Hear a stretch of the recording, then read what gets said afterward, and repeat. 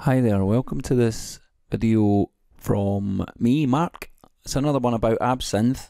Now, I was going to do some more on the evolving soundscape stuff this week, but we've had a few requests, I believe, about how to use the automation in Absynth, because it is a little bit different to most other synths. So I'm just going to show you a basic automation, a couple of ways you can do it, and try, hopefully, to explain to you why it is a little bit different in Absynth, or why it seems to be different and more difficult when it isn't, in fact. But so we'll have a look quickly. I'm just going to create a little patch here. That'll do it. I'll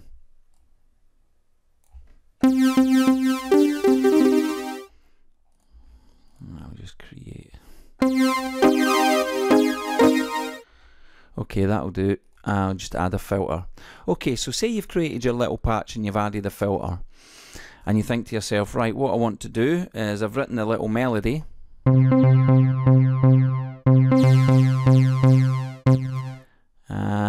but I want to control the filter cutoff and the resonance. But how do I do it?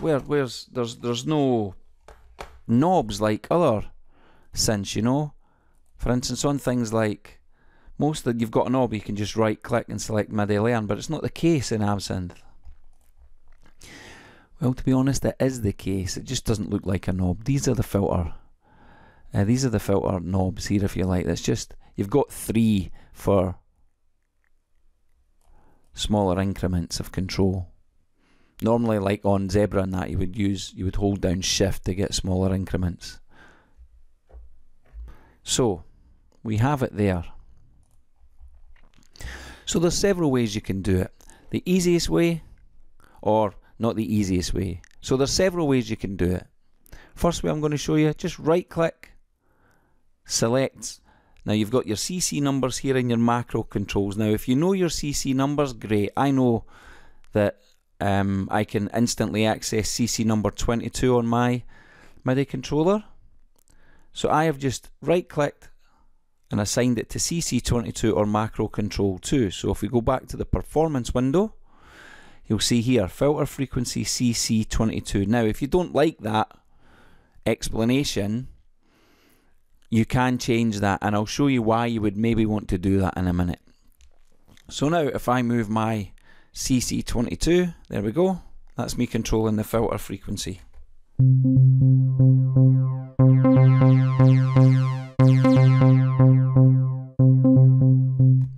Pretty straightforward.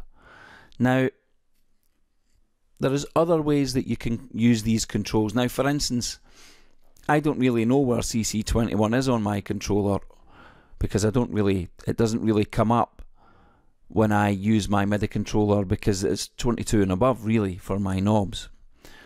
But say I want to use this one instead of this one, or I just want to keep it. I want to start at number 1 and go through number 2. So what I can do is macro control number 1 here. I could go back to the patch, go here, select macro control 21 so that I know what I'm selecting. Go back to performance. Now if I move 22, seems to have gone, it seems to have disappeared. If I click in here and select Midi Learn, there we go, that's 22. So now, as you can see, it's went to CC22. What I've done is, I don't have, just because it says 21 there, I don't have to use 21. I can come in here, select the drop down, select Midi Learn, and I can turn anything there. As you can see, 29. If I try again, click the drop down, Midi Learn, one of the, there you go, 15. So as you can see, by using this method, you can assign anything to anything basically. Now, so we've got filter frequency there set to CC15. I'm just going to change that to number 22.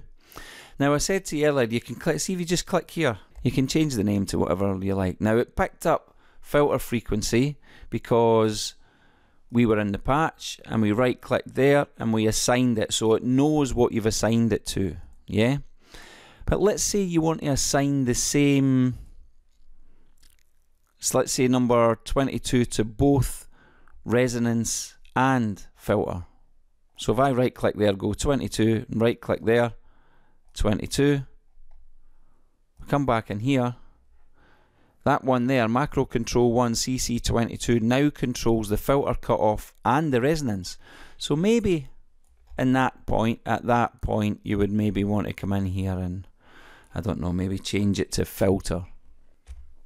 And that's just a case of typing that on the keyboard. Now, I do this, let's have a listen, see if you can hear it.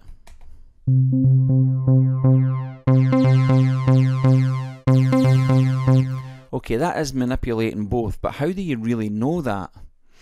It's a strange one.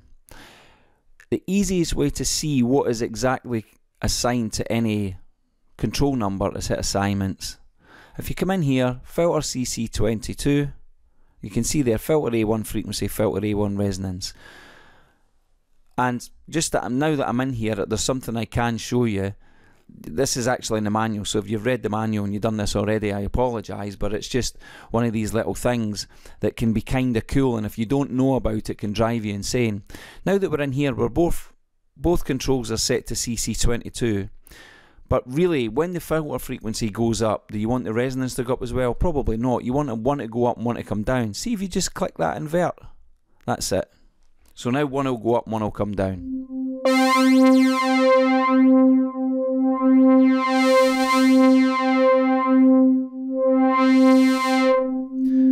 Now that we're in here, you can also see that you can select any one of these macro controls in here. So for instance, this is CC23. You could hit Learn and change it in here as well. So it's up to you really. If I hit Learn again, I'll just put that back to 23. So it can be done in here also, but you can see, and then you can see that there's nothing assigned here, but you could then click Add, and you can assign certain things in here. But more control would be gained from here. So for instance, if I wanted to assign the transposition to 23, I could just do that. Now if I come back to performance, come back to the macro controls, CC23, as you can see there, oscillator, A, modulation, pitch. So now, if I go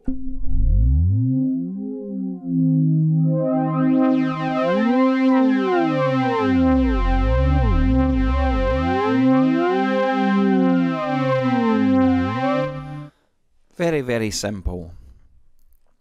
My personal favourite is I normally just come in here.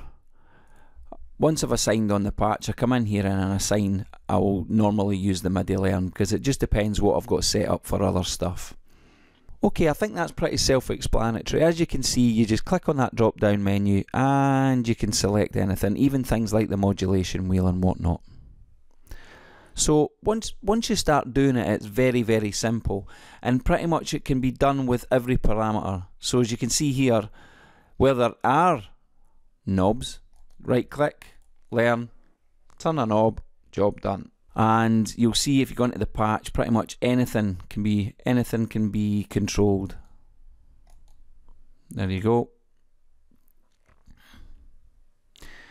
And if you don't, again, if you don't really want to assign a macro as from here, you just go into the performance window, click here, hit Midi Learn, get your Midi Learn. So you've now got CC15. You could come back to your patch window, come here, look for CC15, there it is, select that, and it'll be controlled by whatever it was that you assigned to CC15.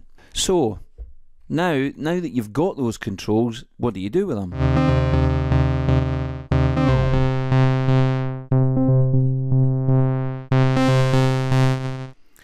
They can be recorded in Cubase in several different ways. We hit the right button here, press play.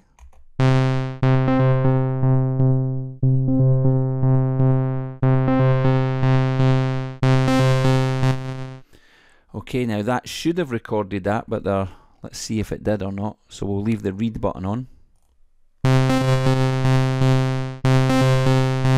Now that's a strange little bug in Cubase actually. Sometimes that right button just doesn't work, and the way we can see is you right click and select Show Used Automation for selected tracks only, and nothing comes up. So the way we get around that, and I think that's specifically to do with the VSTs themselves. Again, we put the read and write buttons on, and I'll just take the loop off, we don't need it. But this time, instead of just hitting play, I'm going to hit record, and then it will record the automation in.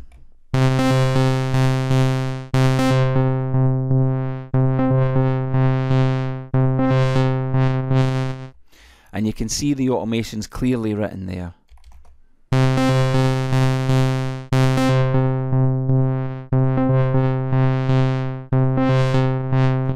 Now, there's several things you can do with that. I'm not going to get into Cubase, but I could just right click, select glue, and just glue that track. And then if I come in and look at this, let me just bring this up a little bit. If I come over here, I can see the velocity at the moment. If I click where it says velocity, CC22, control number 22, you can see it's got a little star next to it. That's telling you that there's automation information there. Click on that, and there we have it. So there's the automation control. I could then, if I wanted to, I can use my pencil to draw more in. Sorry, my pencil. I could use lines, whatever. So that's another way of doing it. If I just delete all of that, another way of doing it in Cubase is just the automation lanes here. If I just put a plus, click there, go to more, Absynth 5 stereo, click on that, filter, OK, and now I can draw it in however I like.